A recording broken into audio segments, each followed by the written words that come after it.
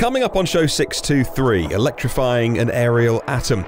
8,000 buses for Aussie, and question of the week gets answered. Those stories and many more coming up on the programme today. Well, good morning, good afternoon or good evening, wherever you are in the world. Welcome to EV News Daily. This is the edition for Sunday, 27th of October. As you can hear, I'm sounding much better and feeling much better as well. Thank you for the well wishes. Well, thank you as always to myev.com for helping to make this here podcast. They are busy. They're based in the USA, and they are for you. If you're one of my American listeners and you want to get involved in buying and selling used EVs, learning about cars with plug sockets on, let's face it, electric vehicles are better. There's a website dedicated to maybe you get your first one, myev.com. So let's kick off then with a comment from one of my listeners called John. John says, "Hey Martyn, you've been talking a lot about how EVs will be more available after January 2020 in Europe. And this seems to be true. All of the people who have ordered an etron 50 in Norway have now been told the car has been delayed because of the test date for wltp being postponed from week 45 to week 49. That now ensures that no etron 50s will get delivered until the new year. Probably all to do with CO2 emissions targets," he says. A move by Audi when there are already Audi e-tron 50s coming off their assembly line and just sitting in storage. Is that true? Anyone who works at Audi, listen to this podcast? You can always get in contact with me in the strictest of confidence and off the record. I'd love to know. Or is it just a genuine reason that for some reason the cars which are now being made and could be with customers aren't going to be there till January 2020? Hey, by the way, a quick 10-second TLDR of the whole situation. There's new emission rules coming in Europe from January, and if automakers don't sell enough EVs, they'll get big fines. That is a very simplistic way of looking at it. Okay, thank you very much to Lee Brown for becoming an executive producer. Lee, I've added your name to the show notes. And also Charles Fox for becoming a new producer of this show. Thank you, Charles, on Patreon. So we were talking about the Tesla roof, solar glass as it's now called, and Electrek have obtained an updated Tesla solar roof quote. Between versions 2 and version 3, it shows the price of the solar roof tiles have gone down by as much as 40% with the new generation, says Fred at Electrek today, talking about one of their readers. For a 9.45 kilowatt system on a 1,800 square foot roof, Tesla was charging this website reader $64,000 for the solar roof, along with $10,000 for a Powerwall. Another $10,000 for roof and site repairs. That's a total of $85,000 all in. Well, the homeowner ended up not ordering the system, but they've now updated their quote following the launch of Solar Roof V3 and Solar Glass, and it's now much cheaper. Tesla is now listing the same roof system for $38,000, not $64,000, a 40% reduction in price. Yes, please. Not that I can get one here, but I imagine if you're in California, maybe you'll be first, although they're making these things at Giga 2 in Buffalo. So who knows, maybe all over the US you'll be able to get your solar roof. If you need to replace your roof, it makes every sense to replace it with a system that generates electricity. If you don't need to replace your roof, it would be somewhat folly. However, if it's coming to the end of its life, maybe you're one of the lucky ones. Elon is talking about production of being 1,000 roofs a week, which I still haven't got my head around because what is that?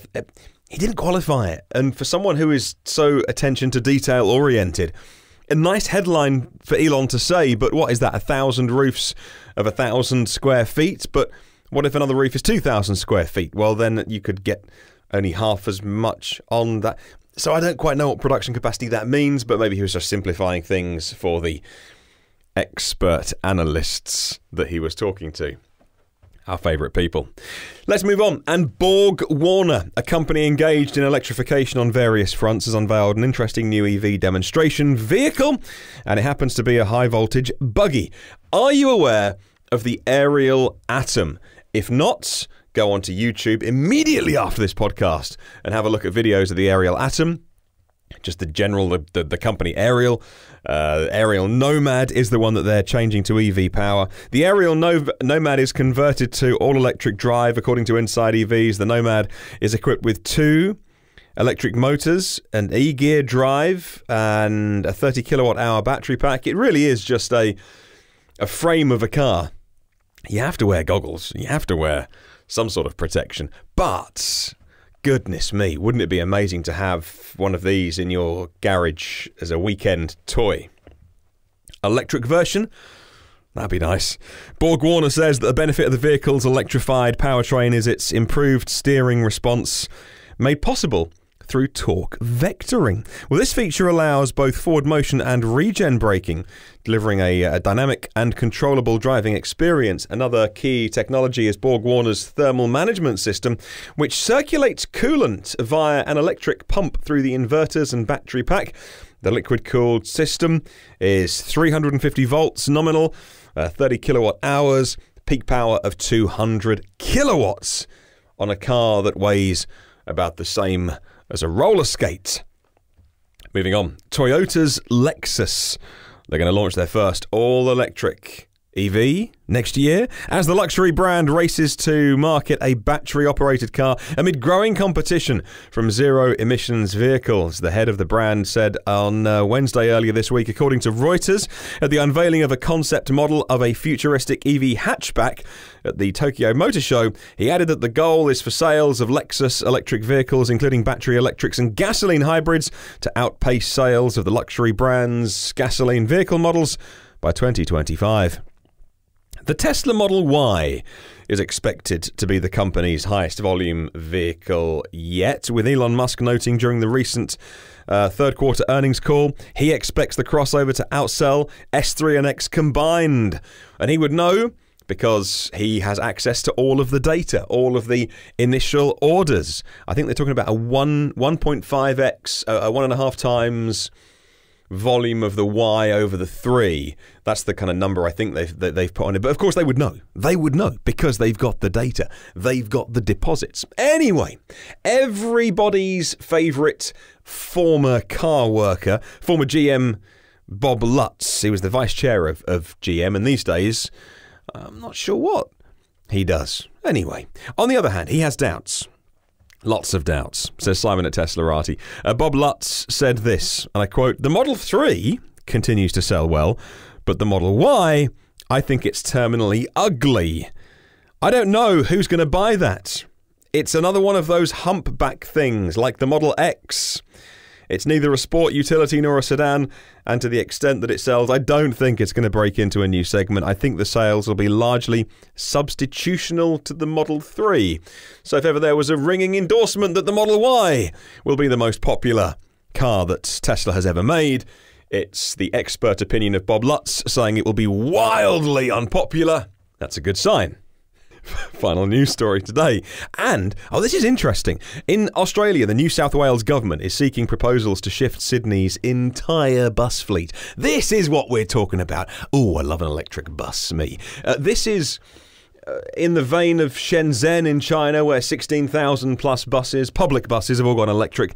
And it's wonderful to read the press releases from around the world. California, school bus company might purchase 5, or a French transit company might purchase 8. In Australia, they're talking about 8,000 going all electric in a landmark decision that marks one of the first tangible policies towards the state's goal of reaching net zero emissions. According to the Driven website, New South Wales Transport Minister Andrew Constance says he will seek new contracts for the supply and operation of Sydney's public bus system, a move that will open the door to electric buses and substantially reduce the environmental footprint of the public transport network. Well, successful electric bus shuttle services have already been in operation at the Sydney and Brisbane airports, which confirmed the cost and reliability benefits of EV buses over traditional ones. Electric buses represent an enormous potential for reducing the environmental footprint of the Australian transport sector.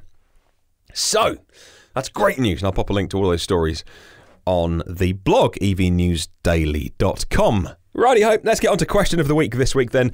It was set by one of your fellow listeners asking if you would buy an EV these days that didn't have DC fast charging. So if we're looking at AC charging, if we're looking at CHAdeMO plug, for instance, which is DC fast charging. But he was talking about CCS, and I presume he was ignoring Tesla's proprietary connector in the US. Thank you for your answers. Amongst those, I've picked out the ones from Rajiv Narayan.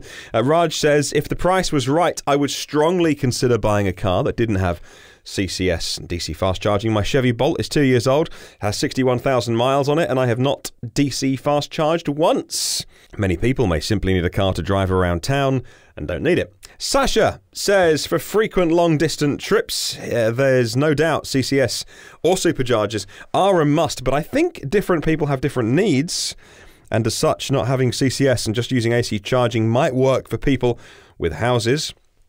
If it means getting a vehicle for $10,000, it might be worth it.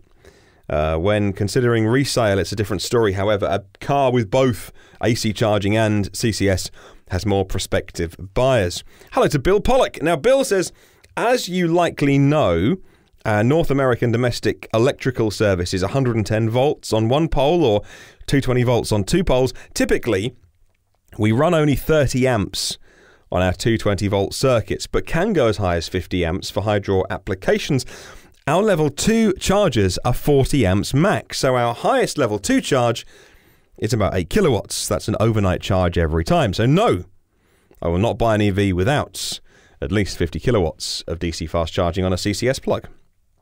John Harcombe says, I do not care what charger a car has. On average, people only do 1 or 2 long trips a year when they have to charge away from the home charger. The major issue is government should be sorting out with Europe and all the other countries now, before massive numbers of EVs are being sold. The one standard that everybody should be using is John's take on it. A system that can charge at 500 kilowatts, that's bidirectional, so you can do vehicle to grid.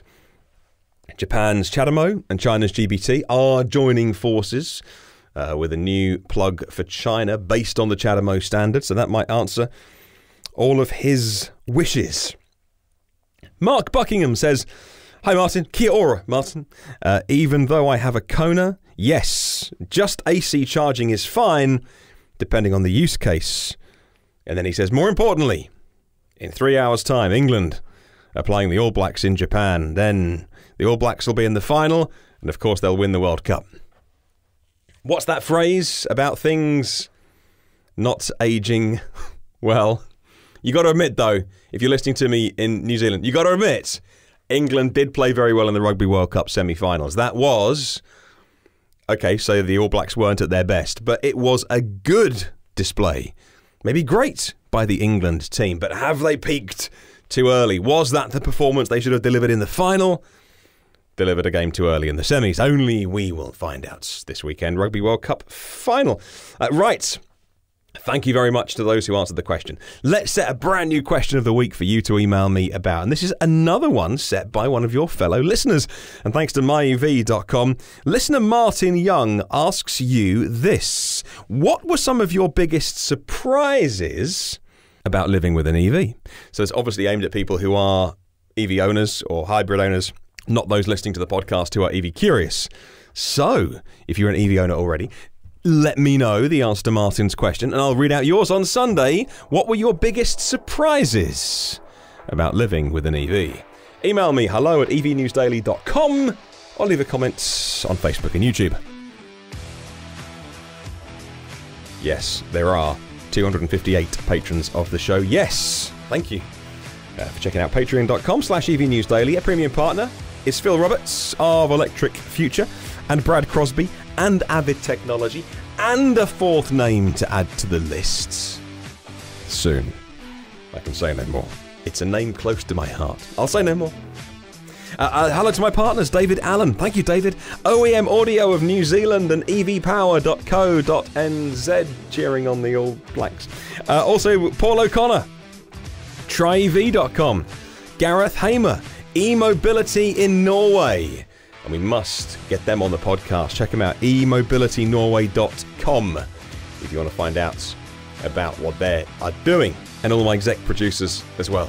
Alan Robson, Alan Shed, Alex Banahini, Alexander Frank, Anders Hove, Ashley Hill, Björn Fuchstack, Barry Penniston, Brent Kingsford, Brian Thompson, Brian Weatherall, St. Archer Hillo, Charles Hall, Chris Hopkins, Colin Hennessy, Craig Coles, Craig Cooper, Craig Rogers, Damien Davis, Dan Fairs, Darren Bird, Darren Sutton, Yorkshire EVs, Dave Jewson, David Barkman, David Finch, David Partington, David Prescott, Derek Riley from TheEffect.net, and Dirk Rotzatz. Hello, Don McAllister from ScreencastsOnline.com, Enrico, Stefan Shillo, Frederick Rovick, Free Jewel, aka James, Gene Rubin, Jeff Lowe, George Clargo, Ian Griffiths, Ian Steer, Jack Oakley, James Storr, Jeff Irbies, Jerry Allison, Jill Smith, Jim Morris, John Bailey, John Lacey from Click Clack Video NZ, John, who is Beardy McBeardface, Kent EVs, John Nodell, Juan Gonzalez, Ken Morris, Kevin Masson, Carl Mann, Lars Dallager, Lawrence D. Allen, Lejek Grigil, Lee Brown, Newbie, Luke Cully, Marcel Lohman, Marcel Ward, Marlin Shell, Martin Croft, Matt Piccioni, Matthew Ellis, Maz Shah, Mia Oppelstrop, Michael Pastroni, Michael Cuffin, Mike Rogers, Mike Winter, Nathan Gore-Brown, Neil Lee Roberts, Sussex EVs, Northern Explorers, Ohad Aston, Paul Ridings, Paul Seeger-Smith, Paul Shelley,